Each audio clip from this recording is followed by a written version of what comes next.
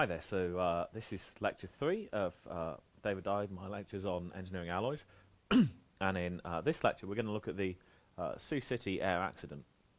And on the website I'll put up a link to the air accident report for this air accident from the US National Transportation Safety Board, which I would recommend very strongly that you read. It's good to read one of these things once in your professional life at least, just to see how they're done. How are they done? So, when an air accident happens, you first have an investigation that tries to establish the cause, and the safety aim of that is to prevent future accidents by making recommendations for how to do things differently in future. You know, do you have problems with lots of other planes? Are there different things you should do differently in manufacture? What happened in this particular one that made this particular accident happen? And this is a difficult thing because the report is aimed at safety, but of course there is a parallel discussion that's going to go on about who's at fault, who's to blame, who is going to be sued, who's going to pay out compensation, and there will subsequently be litigation associated with that. And the air accident report doesn't speak to that litigation per se. The facts of the case will be rehearsed when it comes to the litigation in court. But the problem is this comes first, and this is the official government agency version of the story. And the other thing that's difficult here is you will sometimes hear media people, sometimes even airline people, say, oh, this investigation should go much quicker. The investigators or the company should release information as they're developing it to keep people in the loop, to feed the rolling 24-hour news cycle. And actually that's wrong from a safety point of view, but very strongly everybody involved would say in actual safety investigations would say that's wrong. And it's wrong because your ideas develop as you go through an investigation. You find some things and you find other things and you find further things, and there's actually a process of figuring out what's going on and everybody coming together to agree what's gone on and iron out the differences and figure it out and then communicate what's happened to the world, rather than drip feeding information from different points of view and lobbing them in. You know, that process doesn't result in truth, it results in chaos and causes great upset to those who are hurting as well, potentially. So it's not helpful actually to get out in front of the story and start telling your version of the facts. That's not a good thing to do, and hence engine manufacturers, aircraft manufacturers don't go and do that, and hence we have to be patient when there are accidents, to wait the year or so for the report to come out. So, soapbox over. What is this? This is a case study, and why I'm doing case studies as part of your professional development really, is to think about what happens when things go wrong. How do we figure out what happened? How do real things fail? What are the issues there? And somewhat to shake you up, actually, to say, look, this is a serious business. If things go wrong, you know, you need to be accountable for that. And in part, in terms of our design of alloys and our design with alloy systems, how engineering systems fail then affect how we develop new alloys and certificate new alloys and how we design new alloys. And so to some extent we learn from experience. We fight the last war like the generals. We try and avoid that issue happening again. And so we try and predict what future issues might be, but one of our big sources of figuring out the issues we need to fix is the incidents that arise. The other thing is for you is to make you think about how a failed investigation occurs and what the responsibilities of the people involved are and what sort of skills you need to have, and you realise you need quite a large number of skills. The other thing is, you know, you will in a few years be going out into industry and maybe running a factory floor as a you know, mid-20-something graduate. And if you let things go there that you shouldn't let go, some years later you may be in court defending those decisions. And that's a serious business, and I want to prepare you for that so that you take what you're doing seriously. And the other thing is actually to say, usually if we have designed the safety system for a large engineered object properly, it won't fail because one thing went wrong. It will fail because a whole series of things go wrong. That is, it can only fail if a whole series of things go wrong, because all of the other catches and checks and so on should mean that you can't just have one failure. So usually the safety system fails as a system. There's no one part of the system that's to blame. And so having made the scary thing, there's also if we've designed our system right, then actually a lot of things have to go wrong for something to fail. Little bit about assessment. How am I going to assess those? I probably won't these days ask you it as an exam question on its own, but I could do. And I'd ask you to discuss one of the cases. There are other cases we could discuss. I probably won't in this year, but in other years I've discussed the Manchester aircraft fire that was a combustor failure in a nickel superalloy, and so on. I'd probably make it part of a technical question, but I might have a whole one. We could ask about defect types, lifing philosophy, how defects arise, predicting crack growth rates, these sorts of things. I will ask you, if I do a defect, case study question, I'll ask you about what the direct material failure was and what the fault sequence was, how that resulted in the accident. I might ask you about the indirect causes. Might ask you about why the failure occurred, and who do you think was to blame. And I might ask you to discuss how we might do things differently, or what the learning outcomes were from the failure investigation that resulted in changes in the way we do business. So, what happened? In 1989, in July, there was an aircraft that was a DC-1010. It's a 3-engine aircraft, 2 engines on the wings and 1 in the tail, that crashed in Sioux City, Iowa. It was a flight from Denver to Chicago, and over the flight track it was partway through its flight, and the tail engine here suffered a failure, and that failure was to the fan disc of the engine. That is the disc that the fan blades at the front hang off of. That disc was uncontained and uncontainable, and the debris from that disc disabled the hydraulic actuation systems that you use to move all the flight control surfaces, the ailerons and the rudder and everything else, all 3 redundant systems. The pilots only had the thrust on the remaining 2 engines to use to control the plane. And actually you've got to do a bunch of things there. You've got to keep it in the air, you've got to have enough thrust, you can get a bit of yaw going, and in so doing you can affect turns, kind of, and if you drop the thrust you can change your rate of ascent and descent, and thereby the crew managed to crash land at an airport at Sioux City, the Sioux Gateway Airport, and their crash landing, around 111 of the 296 people on board unfortunately died. So this is a video of the crash. This is the aircraft coming in. You see it disappear behind the trees. It's got quite a high rate of ascent. It lands, you see it here. Then there's a fire that ignites, and here it's rolling down the runway. So it turns sideways and rolls down the runway and breaks up, which is pretty horrific.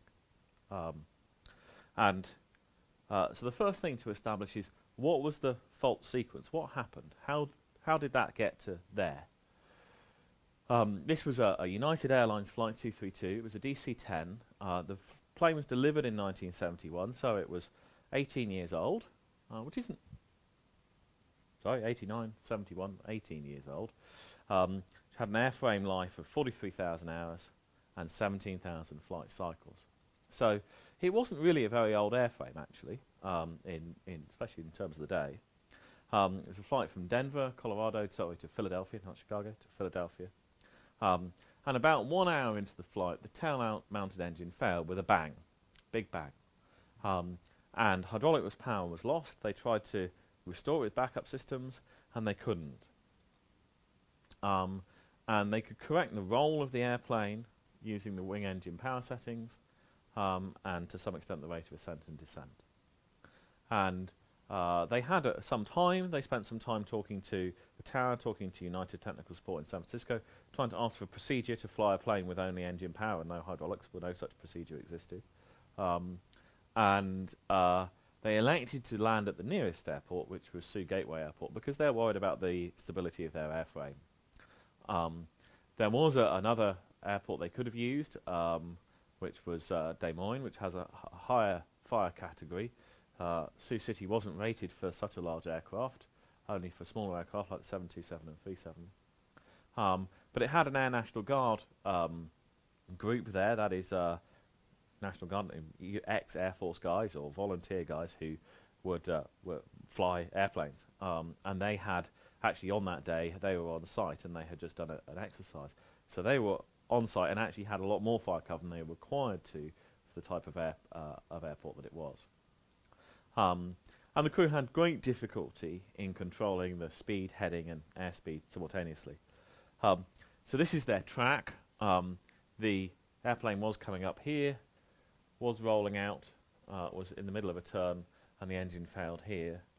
And they then slowly executed a roll around.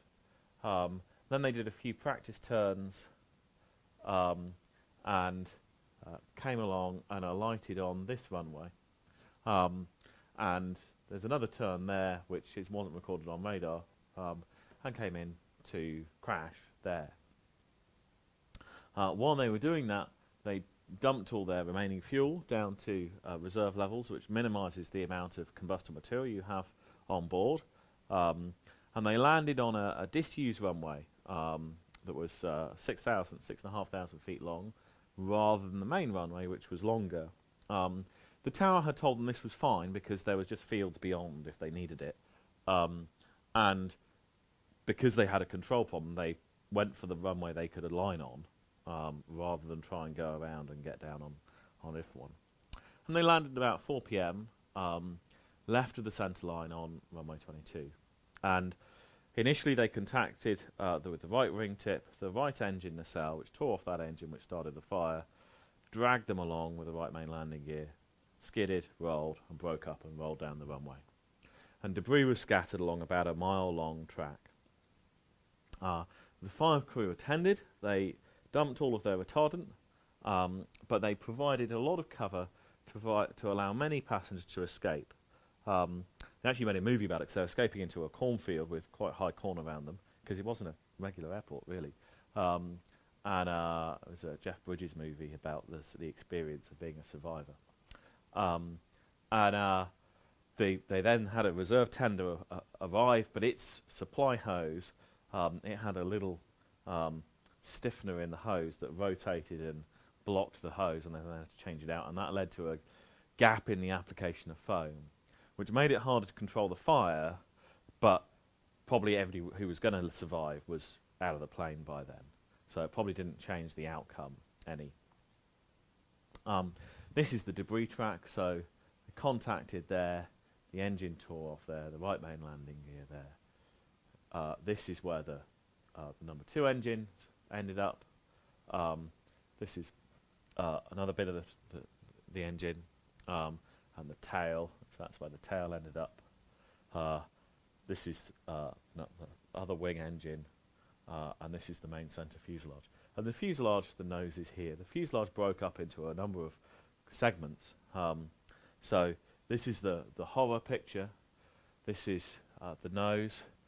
The tears here, that's where the plane was broke up. So you've got your main wing box here. The wing box is the strongest part of the plane. That's the tail, and there's several pieces here. So this tail piece was one piece. This was another piece. The nose was another piece. And these pieces were basically shredded. And the seat map is coloured according to the outcome for the people sitting in those seats. So unoccupied seats are white, so there's a few of them there. Fatals are grey, or seriouses are black. Fatals who died due to smoke inhalation, that is a failure to escape in time, with a very severe fire on board obviously, are the crosses. Miners are grey. So most of the people sitting here survived. The crew mostly survived, the cockpit crew. There were a few children who were in the laps of people on the seats, and there was a lot of discussion in the media at the time about how could you hold them in your lap, and that people were very worried about that, and that was somewhat problematic. and where the fuselage tore apart, then that's when people tended to die. So that's pretty horrific. That's basically what happened there. So the first question is, should the crew have been able to land this? They're going to go through a number of questions that you might ask about the accident sequence. So, okay, something adverse happened to the aircraft, but it was intact on approaching the ground. So should it have been landable? And actually, this was a very experienced crew. The captain and first officer both had over 30 years' experience with the airline. They had over 20,000 flying hours. The captain had 13 years' experience in the DC-10, and 7,000 of his hours were in the DC-10. There's a second officer who was relatively new to the airline and to the DC-10, but he still had quite a lot of flying experience, actually. There was, in addition, a Czech airman who was actually a trainer for the airline, who was flying who was moving around the country, who was taking a flight with that plane in order to get where he needed to be, and he came to help as well. Now, actually, post 9/11, that's something that people don't like to do, is let somebody else in the cockpit, but they did that then because they knew they had this guy on board, and he came and helped too. So they had a lot of experience there, and if you check things like air crash investigation and stuff, TV shows, they have lots of colour. They're not very informative technically, but they have lots of colour about what the experience was like for these people. And you know, it was tough. You know, Czech airman after a few minutes of talking it through with these guys went, "You're really in trouble." They're like, "Yeah." And afterwards, the NTSB did simulator tests with DC-10 crews, and their conclusion was that it wasn't trainable to develop a procedure to allow people to land in these circumstances. Almost nobody managed to. And something like 1 or 2 crews out of 100, you know.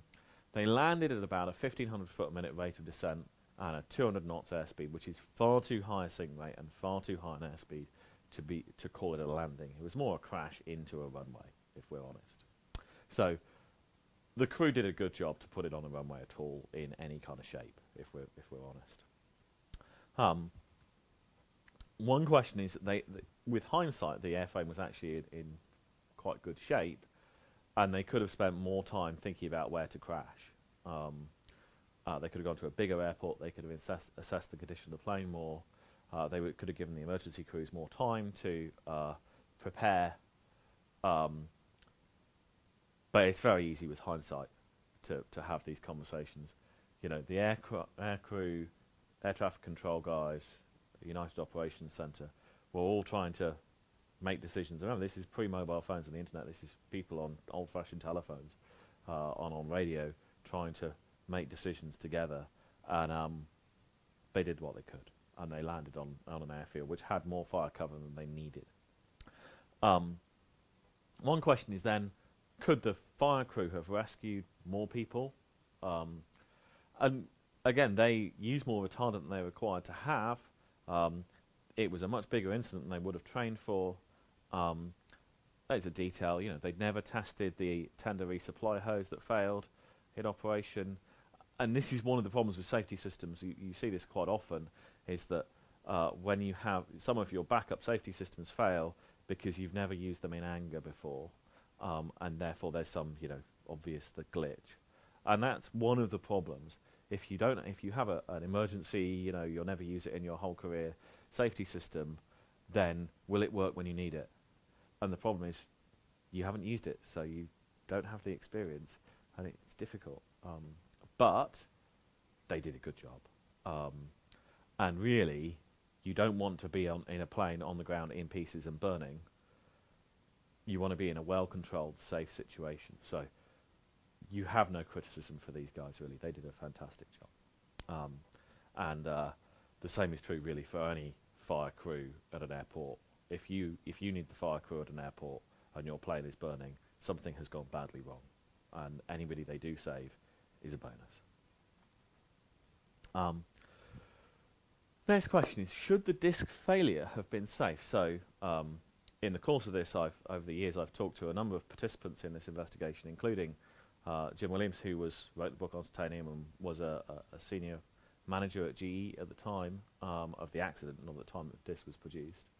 And I've spoken to Alec Mitchell, who consulted to the investigation about melting practices, and one or two others, actually. Rob Ritchie included at the University of California, who helped with the fractography. And one of Jim's comments is, you know, for reasons unknown to Douglas, they produced an aircraft where they had all of the hydraulics lines next to each other. So when the debris from the disc went through the tail, it severed the hydraulics lines in two places, which managed to take out all three redundant hydraulic systems. They all drained out. They didn't have any check valves to stop things draining out. You know, if they'd have had a couple of check valves here, the rest of the system could have carried on. If they hadn't had all three going through both sides, they could have lost them on one side and been okay on the other. And the FAA airworthiness standards required to certify the plane had a line that said, the airplane must incorporate design features to minimize hazardous damage in the event of an uncontained, I've inserted the term uncontained, engine rotor failure. That's an engine disc failure.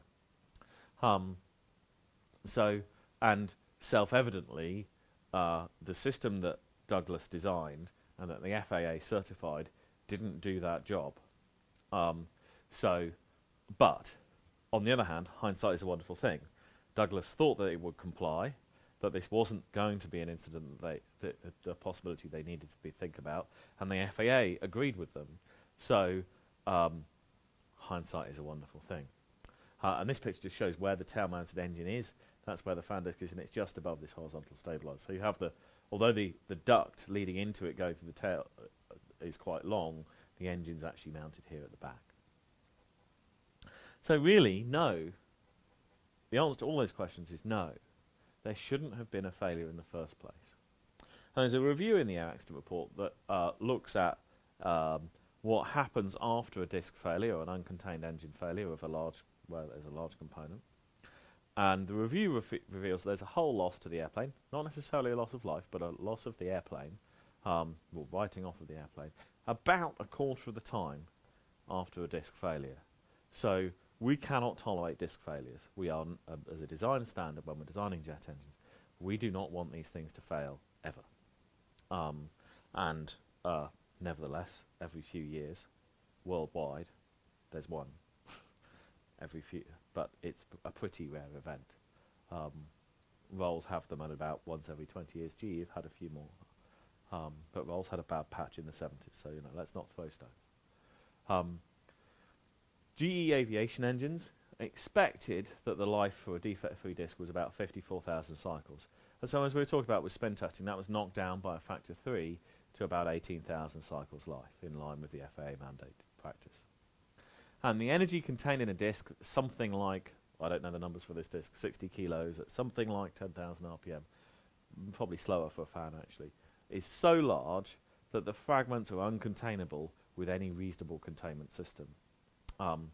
So the answer to all of this is you're never allowed to fail, and that this disc was within its expected life, was it below its expected life. And the alloy used for that disc was Ti-64, which accounts for the majority of world titanium production. It's very well established, very widely used. So a very well understood alloy. Now, if we look at the service history for this disc, this is a graph showing its service history.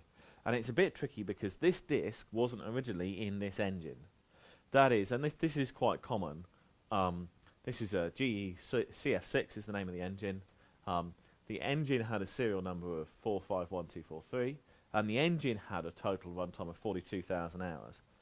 But this disc did not. This disc had was manufactured in 71, was originally put in another engine, and then swapped over into this one. And that happens, you know, two engines go in, one engine goes in, gets stripped apart, you know, gets rebuilt and sent out again. One of its components, one module is rebuilt, and that module ends up in another engine. And so actually over time the material swaps around. So this disc accumulated about 41,000 hours and about 15,500 cycles. And this shows the cycles since new against the calendar year, and what happened at each over that period of whatever it is, 17 years.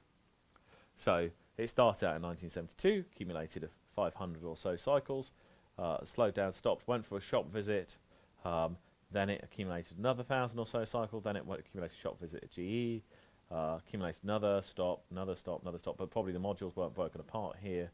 Then it did another shop visit where it's inspected, flew, stopped, another shop visit, flew, stopped, another shop visit, and so on. And did another shop visit here. So the accident was at 15,503 cycles since new, flight cycles, and its last inspection was at 14,743, so only 256 cycles before, only about probably 80 to 120 days. Okay, so it was, it had been inspected a number of times, and it wasn't required to be inspected at all until 14,000 cycles, but it's just these were opportunistic inspections. Every time the engine was taken apart, it's mandated that while you've got it apart, have a look. And that's inspecting it, looking for defects, seeing how it went. So this is just to orient you as to where we are in the engine. We're at the front of the engine.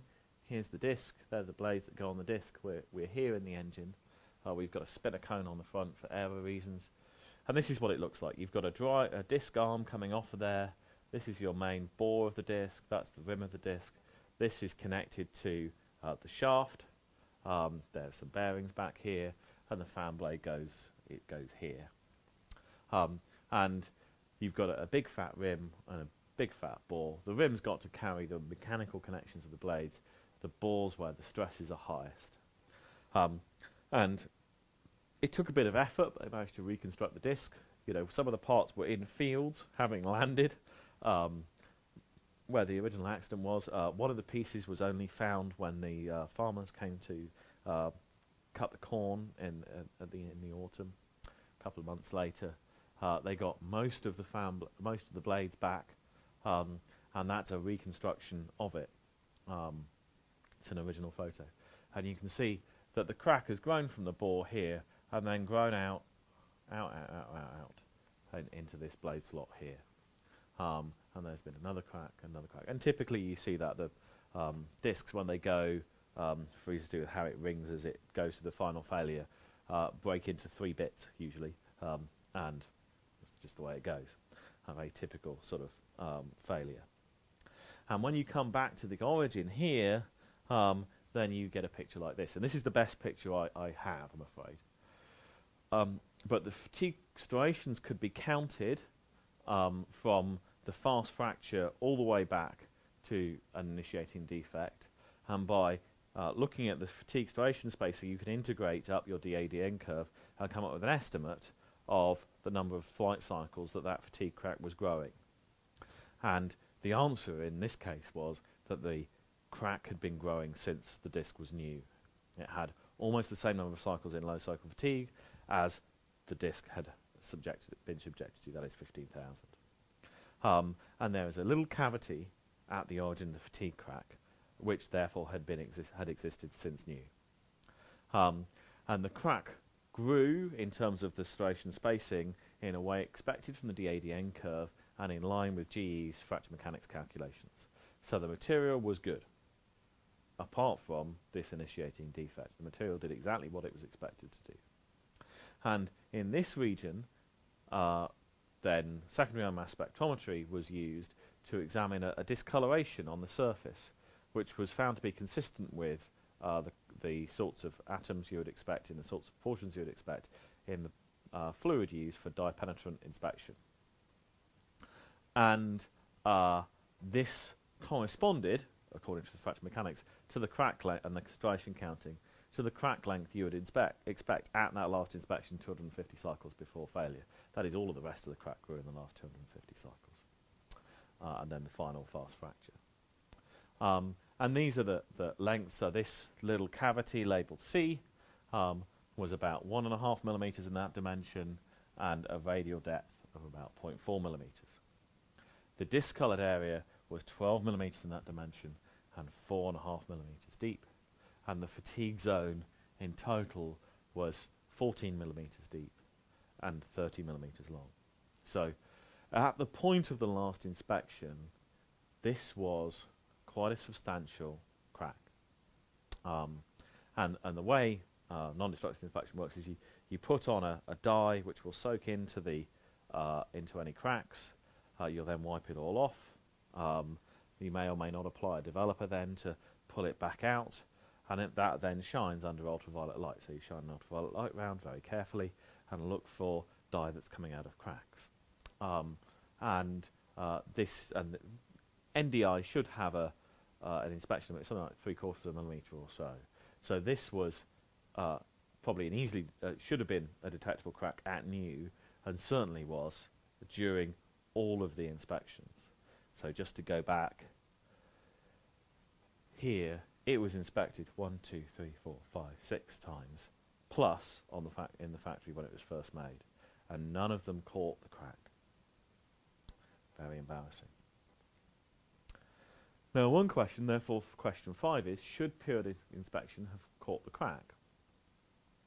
And one thing is, for the United Airlines inspectors at the time, they were doing this quite often at night, when people's attention is proven to be worse. They were quite often working alone, and one way to improve the integrity of inspection procedures is to require people to work in pairs. They were paid per piece that they inspected, and the Victorians proved that if you had piecework, you had lower quality because people just want to make their numbers and get paid. And you might ask if that was appropriate for a critical job. One thing is they hung the discs up on wire rope, and therefore the wire rope was in the bore, and so you had to keep rotating it a number of times in order to inspect all the locations, so it's a difficult location to inspect. And the other one was that the places where the inspectors often saw cracks was at the blade root, because at the blade root, if it cracks, okay, it's annoying, you have to replace the disc, but if you release a blade, that's okay, because you can contain that. So blade root cracking is, relatively speaking, common and tolerated, and you inspect it and you take it out of service and then you replace the disc. But the inspection the crack you really want to catch is, of course, the one in the bore that will result in the disc failing, that will be a real problem. And so the focus probably when they're inspecting was looking for blade root cracking rather than for the critical one. And again, that's quite often a problem in safety terms, is that people tend to look for the irritating maintenance problem that's well controlled and understood and happens relatively often, and the culture of remembering what you're really doing it for, the really critical flaw, starts to be forgotten. But that said, periodic inspection is known to be not completely reliable. It only has a 90-odd, 95, you do your stats, chance of successfully finding a defect. You go and take 10 inspectors, you put some defects in, you ask them to find them, you do the stats, but it's not going to be 100%. But the point is, discs shouldn't enter service with a defect like this in them. Simply shouldn't be. So the next question is, yes, it would have been nice to find it by inspection, but why was the defect there in the first place? So the defect was arose, the cavity, I should say, was surrounded by a region of hard material which was entirely alpha phase. There are two phases in titanium metallurgy, really, Ti-64 especially. The alpha phase, which is the low temperature phase, which is hexagonal, and the beta phase, which is the high temperature phase, which is BCC. And in an alpha beta titanium alloy like Ti-64, there will be a few percent of beta phase, and it will mostly be alpha. And around this cavity, the material that was left behind was very enriched in alpha phase. There was no beta. And the conclusion was, based on looking at sister discs where there were found to be other defects, and based on that rim, was that the cavity was formed by a so-called hard alpha defect. That is, a region around 1 millimetre in diameter that was an inclusion that was 100% alpha phase. What the NTSB report suggests happened was that this is the outline of the forging.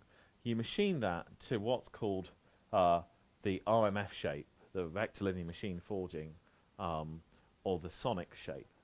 And that doesn't include all these backwards features and so on. It's just a nice outline, quite close to the final shape of the disk. And you ultrasonically inspect that in a tank. And that you can do very well. So this is the ideal shape to do ultrasonic inspection in. And you do that in order to find any defects in the material. And if you don't find any, because ultrasonic inspection goes through the whole everything, so it goes through all the material you want to inspect, then you say, okay, fine, I will accept this material. Then you do your final machining. Then you do any surface treatment, macro etching, shot peening. And the shot peening tends to make it hard to ultrasonically inspect. And then you do your final non-destructive inspection with dye-penetrant fluid just of the surface, acknowledging that that's not the most reliable technique. And NTSB in their report suggests that the defect here on this bore, that was there. Of course, it's an inclusion that's almost the same, we'll come on to it in a minute, but it's an inclusion with almost the same as titanium. It has a very similar ultrasonic wave velocity, so you don't get an indication necessarily in ultrasonics. And the suggestion is it was there, and it was harder, for reasons we'll come on to in a minute, and therefore when it was shot peened, it was knocked out by the shot peening. And of course this, then you only had dye-penetrant inspection to find it with, and that's why it wasn't found ultrasonically, is that it was knocked out after the ultrasonic inspection. So in order to think about how this defect forms, we need to go back to how titanium is produced, which we'll cover in more detail when we do the titanium lectures, but I'll start it now. So titanium is made by reducing TiO2, and it's very difficult to reduce TiO2. So what we do is we chlorinate it with chlorine and make and carbon. That gives us a bit of a thermodynamic boost to make titanium tetrachloride and CO2. And if you're worried about the CO2, then we could do it without the carbon, but then we'd need more energy, which we would have attained by burning coal in a power station at 40% efficiency. So it's more efficient to do it this way. Then having taken our titanium tetrachloride, we reduce that by putting it in a reactor with flowing magnesium at about 850 degrees C, and that produces titanium and magnesium chloride. Then the magnesium chloride is the start actually of the magnesium production process, so we electrolyse that back to magnesium and chlorine and send them back into the process. And we end up with a big spongy mass like this. This is a picture of mine. We do a number of distillation and purification processes afterwards to get rid of the remnant chlorine and so on, but that's basically the idea. Here's our Kroll reactor. That's what it's called. It's called the Kroll process after the inventor. And we put in our input coke, TiO2, have a fluidized bed in here, and take off a vapor of titanium tetrachloride, tickle. Then what we do is we put that in a charge where we reduce it and produce magnesium and put in our magnesium chloride, and we tap off the magnesium periodically during the run and distill them off, take them back into our magnesium process. So we have a whole load of stainless steel reactors that are elevated temperatures in very corrosive environments, which we have under a vacuum when we're doing vacuum distillation at elevated temperatures. And these are then water cooled and everything else.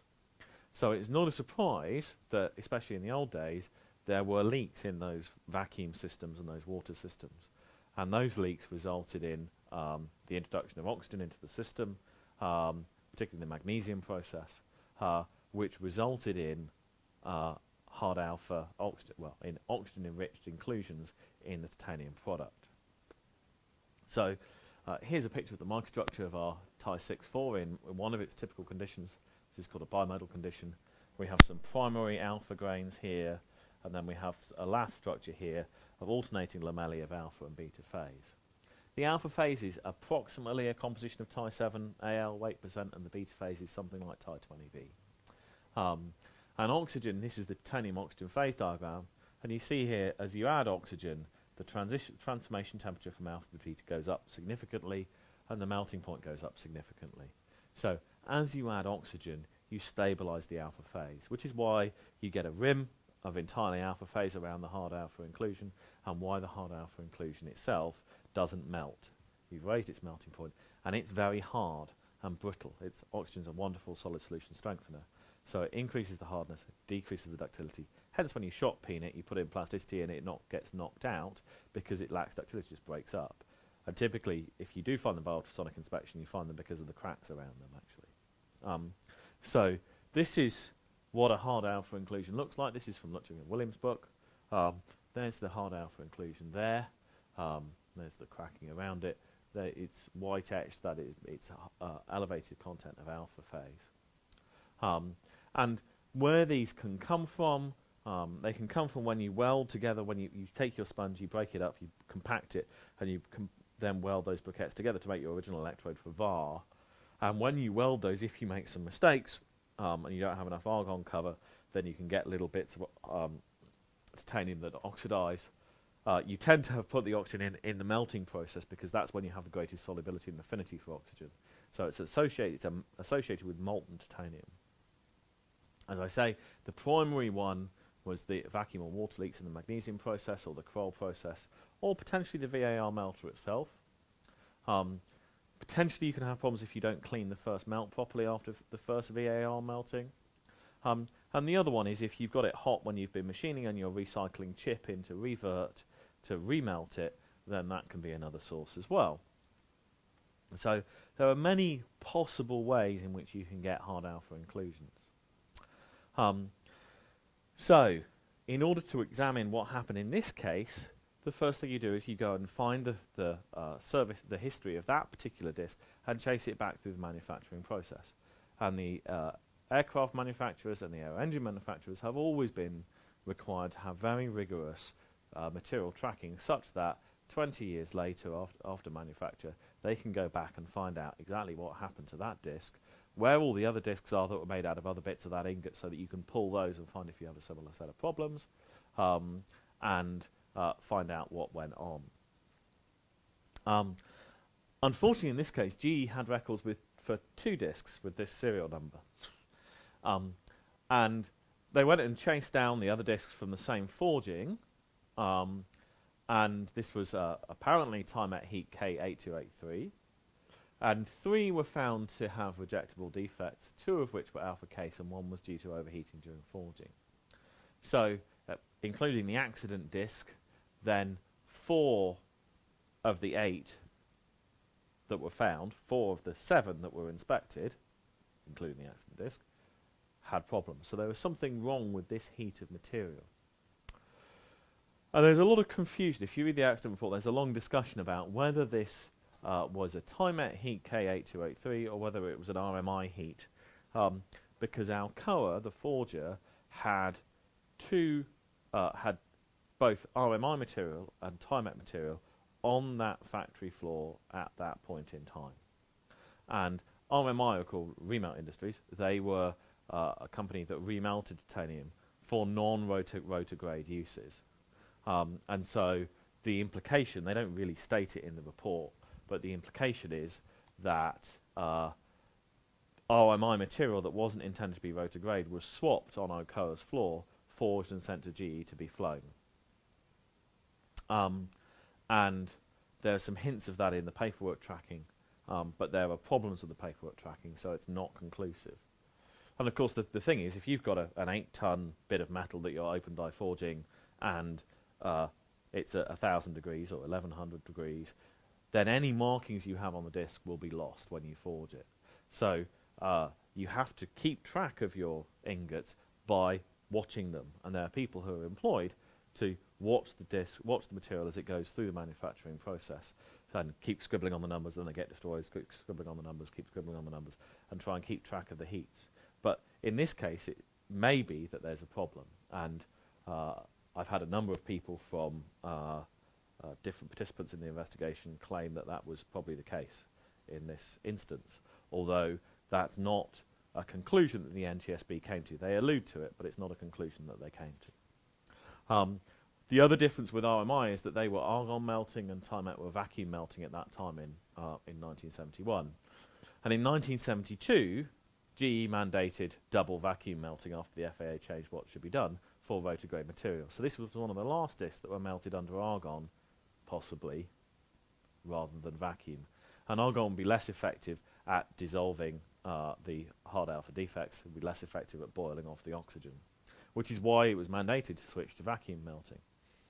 So what happened? 1972, it moved to double vacuum melting rather than argon melting.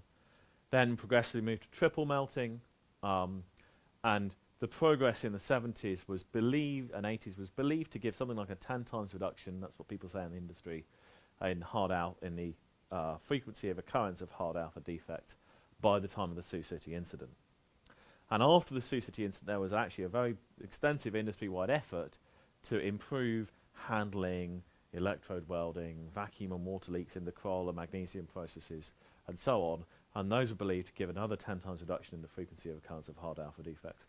And the assertion I've heard made in the industry is that it's something like a frequency of occurrence of 1 per 10 million pounds of melted material, 1 per 5 million kilos, or 1 per 5,000 tons. That's something like 1 in 1,000 castings. So it's believed to be very, very infrequent now. What has been done since then, as well, is TIMET, as we said in the previous lecture, have introduced in their Morgantown plant a skull melting process. VSMPO actually have a similar process, which they've had for a long time at their plant in Russia, which some manufacturers use, some don't.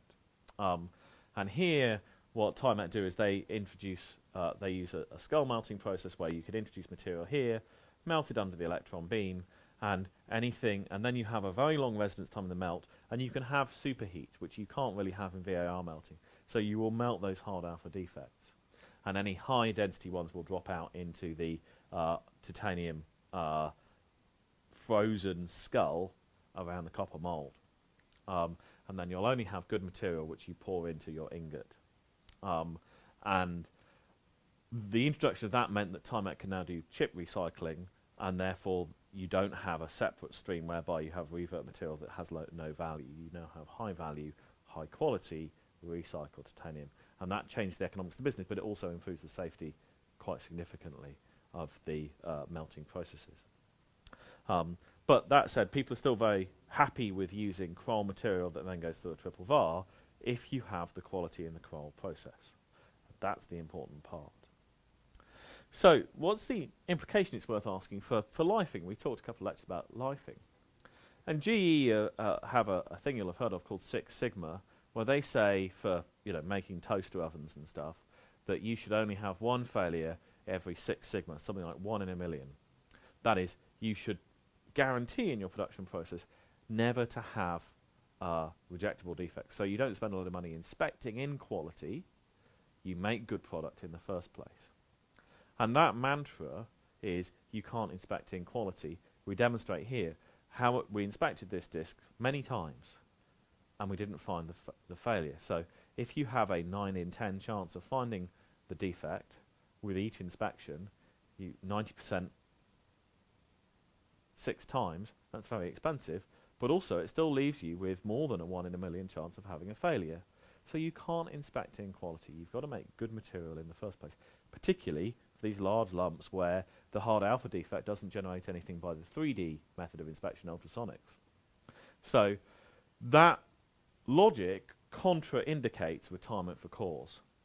The Air Accident report actually talks about retirement for cause as being an interesting innovation that may help, but as we've discussed earlier, I don't think so in this particular instance. I think that actually this accident contraindicates that. The other thing is there's lots of excitement in the composites community about so-called damage-aware or self-healing materials. The idea for damage-aware materials is if you have a carbon fibre composite, well, why not put in some fibres there that you connect up to some electrodes, and if there is a crack that goes through and breaks them, you'll lose your electrical connection, and therefore you will notice that you have a crack. So your material will self-report that it has a flaw at the moment in which it has a flaw, and therefore you won't be reliant on human inspectors. An evolution of that idea is, well, what if I have some fibres in there that have some epoxy in them that when you break the fibre, that will go in, react with the surrounding material, solidify and therefore self-heal the crack. And that's called a self-healing composite. And that would potentially mean that you could have a defect introduced by a bird strike or something, some cracking, and it would heal, and that would help you out. And those, you can sort of see how for carbon fibre composites you might be able to do that, but for metals that are forged at 1,000 degrees, nobody can understand how you might do such a thing. So they're not, those are nice sort of concepts, but they don't get us anywhere in the present era. And actually self-healing composites and damage and wear composites, nobody's flying as yet because nobody's figured out how to live with the weight penalty associated with introducing these features. So they're still, and we're still in titanium, saying we should make good material in the first place. So one of the things here, titanium is not sensitive. Its fatigue resistance, its very good fatigue strength for its density, is a product of it not having any intrinsic defects because it will dissolve its own oxide. And because it doesn't have any oxide inclusions because it's never melted in an oxide. But that emphasizes that if you do have a defect, then you have a problem in titanium. So titanium production is only as robust as the quality of the manufacturing supply chain. So the aero engine manufacturers, I mean, actually for all their materials, but particularly for titanium, very rigorously go around inspecting their suppliers and saying to their suppliers that you must use exactly this fixed method of manufacture that we have certified by spin testing, and you will not deviate from that fixed method of manufacture, and therefore we will have the quality and the properties in the product that we certified with the airworthiness authorities, and that is absolutely key. You don't go out and buy titanium from some bloke off the back of a lorry. You buy it on a fixed method of manufacture that you have certified and verified gives you the performance that you want. So in summary, these are taken from the Air Accident report.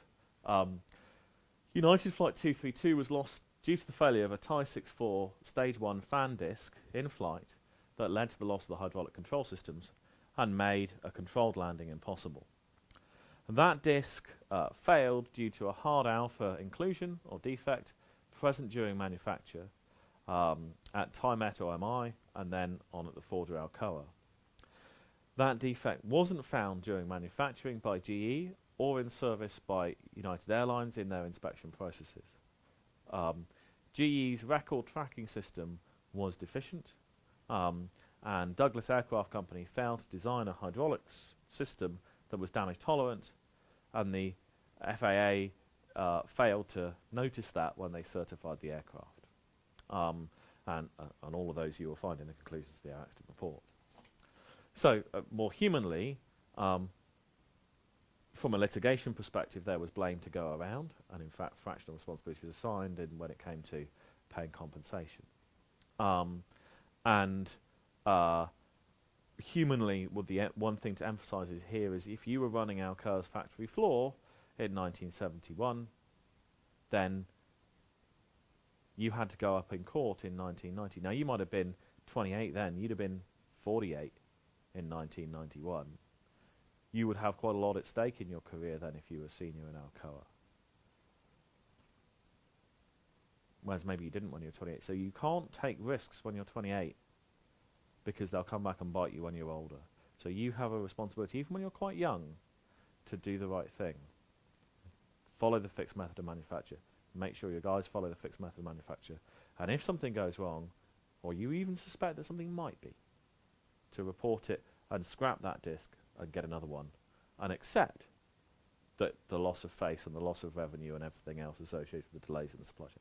Accept that. That happens. That's okay. But you must declare it. Very, very important. The same is true for record keeping. Record keeping is absolutely critical. And it's one of those things. It's the dog that doesn't bark until something goes wrong. The other thing, humanly, for an accident investigation, if you end up doing failure investigation, there's a thing in Rolls-Royce whereby actually they tend to want to cycle graduate recruits through failure investigation to give people the sense of responsibility for the bits that they're making, so that if you're in manufacture, you know what it looks like on the other end when you've got some broken hardware. And obviously there are many, many failures that are non-critical that you catch along the way that hopefully give you the foresight to avoid the critical failure and the air accident. But when an air accident does occur, or an adverse incident of any kind, then that tends to become an all hands to the pump job in failure investigation. Nothing is more important to the company than going and finding out what happened and establishing what the issues are for the rest of the fleet, if any, what the issues are for the manufacturing process, what happened, what to say, what to report to the airworthiness authorities, and how to resolve the issues. And it literally does become this is the most important thing going on. This is the most important thing, and we must understand what's gone on here. And it's an incredibly interesting piece of work to do, and it rewards somebody who's patient and just plugs along and doesn't get excited or stressed about it. Just plugs along and sees where the evidence takes you, sees what the material says, and doesn't try and overreach what it says, just says, this is what I see, say what you see.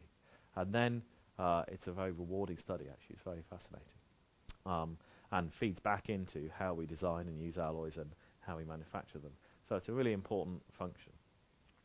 So that's it for this segment. In the next one, we'll look at alloy design from the point of view of the human Rotherham rules and from a very fundamental perspective before we do the last 4 lectures where we formally look at titanium properly. See you next time.